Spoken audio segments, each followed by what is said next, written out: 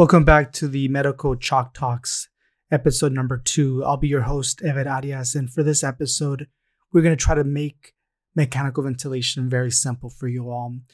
On the first episode, I mentioned how COVID-19 makes it so that patients have a really profound inflammation that leads to acute respiratory distress syndrome. And the intervention that we do for these patients is we intubate them and start them on mechanical ventilation. So on this episode, I'd like to break things down where this talk will go. We're going to just focus on mechanical ventilation. We're not going to talk about any other methods of ARDS and what ARDS is. We're going to just make it very focused for today. And this hopefully will be tailored to medical students, really anybody who works in the healthcare field. I'll make it very simple for you to understand mechanical ventilation, the basics of mechanical ventilation. And by the end of this video, you're going to be able to understand the different modes of mechanical ventilation. There's multiple different modes. I'll focus on which ones I think will be more important, but I'll try to make it so that you conceptually understand how mechanical ventilation works rather than understand what each mode is specifically. Because once you understand the concepts regarding how the vent works, it's so easy to extrapolate exactly the different modes and what they do. With that being said, let's first start with the way that I'm going to break down this discussion is talking about the mechanical ventilator breaths. Basically what the vent does when a patient is trying to breathe, whether it's control assisted or supported. And then how does the vent deliver that breath? Is it volume breath or is it pressure support? And so that's whole, before we even talk about the modes, I'd like to start about discuss concepts at first. So the way that the airway management really works is there's many indications for intubating a patient. I won't really go into every detail here, but in general, intubation is a method of being able to help the lung overcome whatever mechanism is not allowing the patient to breathe. It could be airway constriction, they could have laryngeal edema, it could be ultramental status, a patient's not able to protect their airway. It could be an actual lung pathology affecting patients. It could be endobronchial obstruction that patients will need to be intubated, then place a stent. Or it could just be as a mechanism to help support other issues that patients have, potentially helping them overcome their shock. So preserving their lung during that etiology of their initial shock, not necessarily having respiratory issues. So with mechanical ventilator breaths, there's 3 different types of breaths that the vent controls. They could do controlled breaths, they could do assisted breaths, or they could do supported spontaneous breaths. So those are the different modes of breathing that the vent is able to help patients with breathing. They kind of be able to deliver those type of breaths. But before we even get into that, I want to just make sure that at the end of the day, this information that I'm providing is only my opinion. I would want you to make sure you consult with your seniors and your attending physicians before you start implementing any of this medical advice or opinion. It is my opinion, is not a strong recommendation at all. I just want to make sure that you're equipping yourself with some basic knowledge so then you could go out and understand a little bit more about your specific patient situation. I don't know what your patients are going through. Every situation is different. So I'd urge you to do not take this information as true until you make your own research. So in terms of mechanical ventilator breaths, like I mentioned, there's 3 of them: controlled breaths, assisted breaths, and supported breaths. The difference is the one concept that I want you to recognize is, imagine someone who's hanging from a pull-up bar, right? So that's how you can think of mechanical breaths. For a controlled breath, the patient himself is not supposed to do any work. It's just like a person who is only hanging from the pull-up bar, but they're so weak they can't even initiate a pull-up, meaning the patients cannot even initiate a breath. So then you need a friend to help you push you up to do a pull-up, right? That's a ventilator helping that patient get that breath in. So the ventilator does all the work. That's controlled breath. And that's something that we said, the respiratory rate helps us set those breathing, those rates of how often you're going to breathe. So for instance, if a patient is breathing, for instance, we set a respiratory rate of 10 breaths per minute, then every 6 seconds a breath will be delivered because you do 60 divided by 10, correct? 10 breaths per minute. That's 6 seconds per breath, no matter what. So your patient's going to be getting that no matter what. If the patient wants to take a breath at second 3, the ventilator will not allow this to happen because it's controlled. And then assisted breath, you could think of assisted breath as the patient is trying to do work. But they're so weak they can't initiate a full pull-up, right? They're hanging for the pull-up bar, but they can't initiate the pull-up bar completely.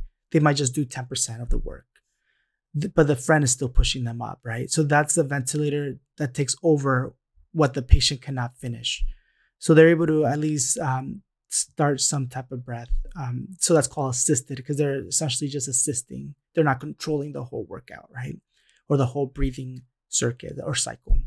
Supported here is when, an analogy again is if your patient is able to do some work, and at least try to pull him or herself up, but again they are struggling to finish the whole pull up, and they might help them support them through the last couple reps or something. So that's supported breathing. So that's here is when patient is triggering a breath, right? They're able to, it's almost similar to assisted breath, but once it's triggered, the ventilator will give you some support, but not full support like an assisted breath. Assisted breath gives you the full support. This one, supported breaths, you can think of spontaneous breathing trials. That's when we put patients on supported breaths.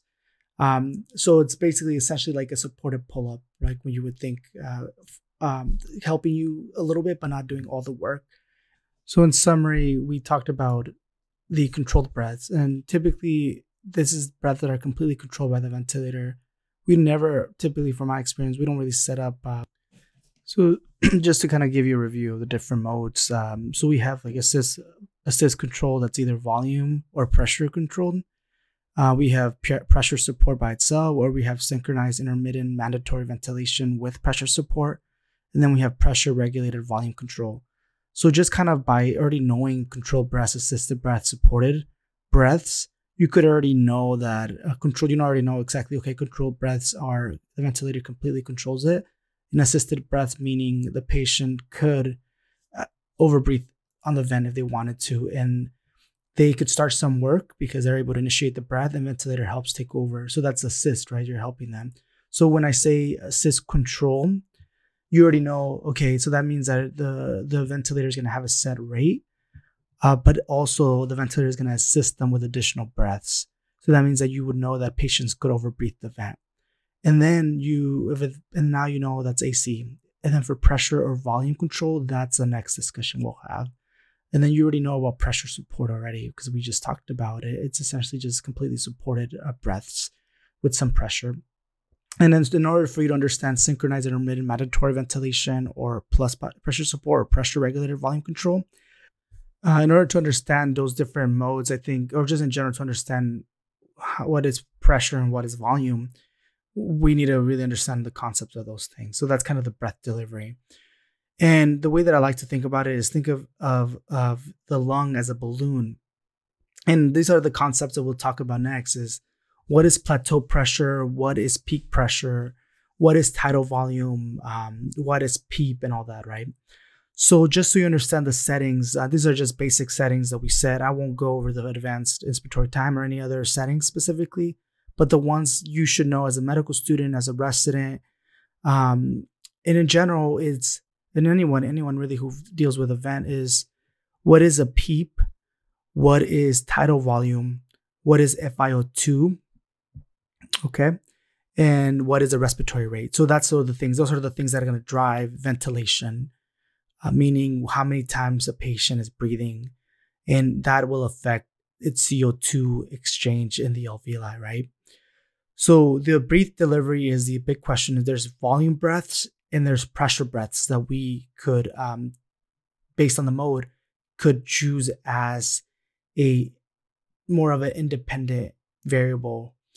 So patients with assist control, volume control, their type of breath is assisted or controlled, right? So they change between cycles, right? They could be completely controlled if they're completely paralyzed, they might not initiate an additional breath beyond the respiratory rate that's already set. An independent variable for them for that setting is presetting the tidal volume. You ask the machine, I want you to do assist control with volume control, meaning they're going to control the volume.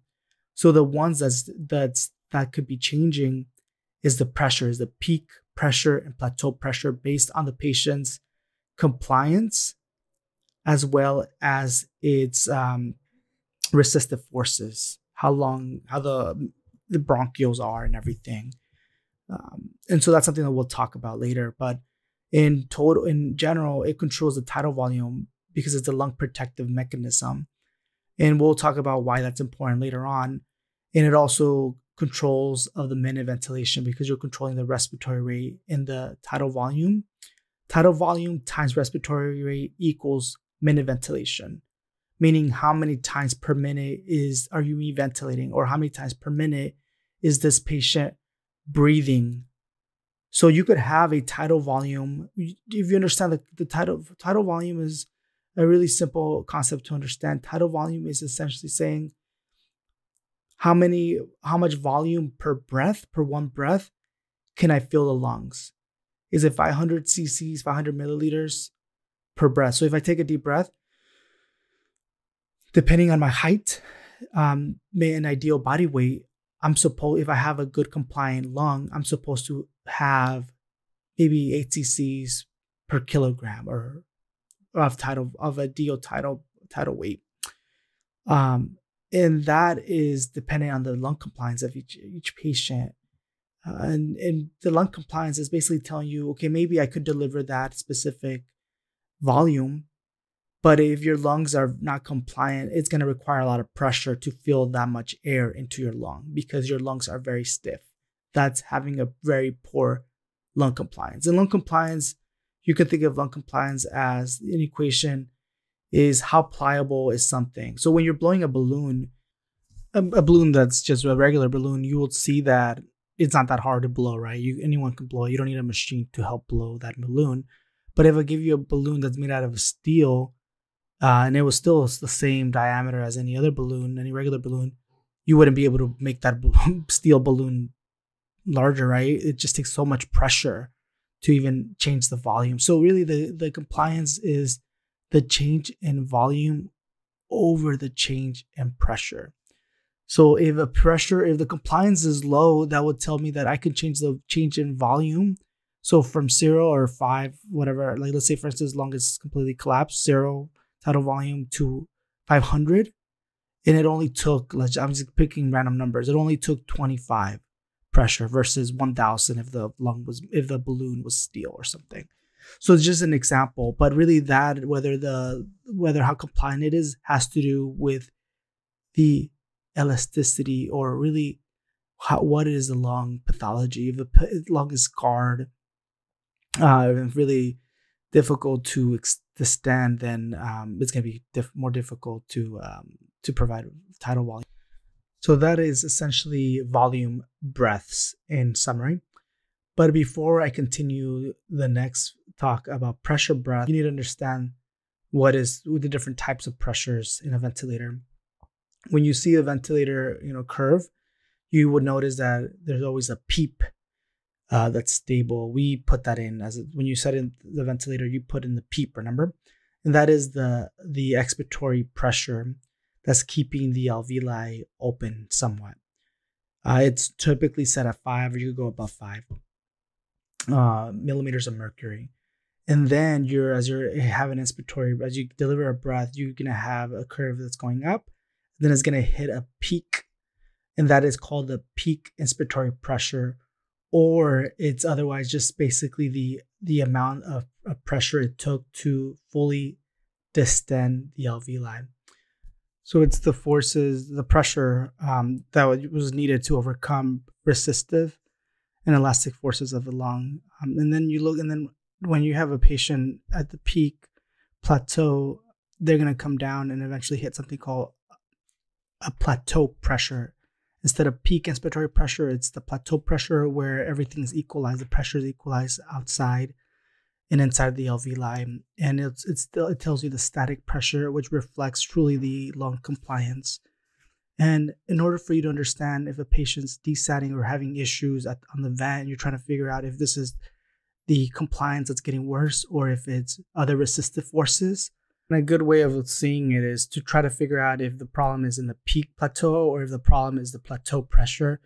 And you could see the difference if you essentially look at the difference between the plateau and the peak pressure. So peak pressure is always going to be higher, right? Because it's a peak. Peak plateau is going to go down and have the maintenance phase. If you divide or if you take the difference of that, you'll have the resistive airway. If that's greater than 5, usually you could say that this is probably an airway resistance issue from probably what we could think of as it could be ETT occlusion, a kink. You could think of a secretious mucus plugging or bronchospasm. So essentially the problem is an increased peak pressure rather than a change in the plateau pressure. But if they're both elevated, the peak plateau is elevated as well as the plateau pressure, then at that point you could assume that it could potentially be a compliance issue. Okay, so now that we're done with that volume breaths, I want to talk about pressure breaths. And again, the whole concept is that if you're having a mechanical ventilation mode that is purely pressure controlled, we have to keep in mind the compliance, right? So typically, if you either have a volume control or pressure control, meaning that you're going to be able to, that's going to be a variable that you could set. So you're either setting the volume, the tidal volume, or you're setting a pressure control. You're telling, okay, this is the pressure that I want you to deliver at each breath, but you won't be able to control the volume. So you can't control both the pressure and the volume at the same time. So the issue with that is that if you have someone with a pressure breath, you won't be able to control the tidal volume. You might have to check the tidal volume all the time to make sure that's the adequate tidal volume you want. And if it's not, you might have to change the pressure that you're setting for those pressure breaths. And because it has to do with compliance again. But typically for pressure breaths, the way it is you obviously there's a preset pressure that will be delivered to the patient once the ventilator is triggered. So when the patient's either breathing, either assisted or controlled breathing, and in pressure mode, the preset pressure is reached very instantly. It kind of happens very fast, kind of like when you're blowing the balloon. It happens really quickly and remains at that pressure for a set time, and that's called the inspiratory time. And then it cycles to exhalation once that time is reached. We won't go into inspiratory time, expiratory time on this topic, but that's something that you should know. So with that being said, I think that we now have a really good understanding of basic mechanical ventilation concepts. Now let's put it together in the modes. Now that you know those concepts, the breathing types, the how you to deliver a breath, whether it's volume or pressure. So in summary, breathing types, there's controlled, there's assisted, there's supported. Controlled mechanical ventilator does all the work. Assisted, it does some of the work, and then supported breath ventilator assists to finish the work, so less amount of work. So basically, you could think of support as mechanical ventilator support as controlled is all the support, assisted some, and supported is very little. And then the other thing would be at that point how you deliver the breath. Are you delivering the breath through a volume or through a pressure? And we went over that already, but now let's put it together, all these concepts, and put it into one really full understanding how you could apply it clinically. So there's 5 different modes. The first one that we'll talk about is pressure. There's volume assist control, there's pressure assist control. So in the name alone, you could already tell what it's going to do.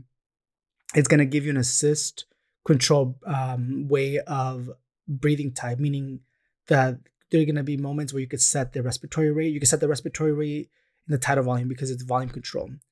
So, but it also gives you the ability to assist. So if the patient wants to breathe over the vent, they could do that. So they could trigger beyond the rate that you set it.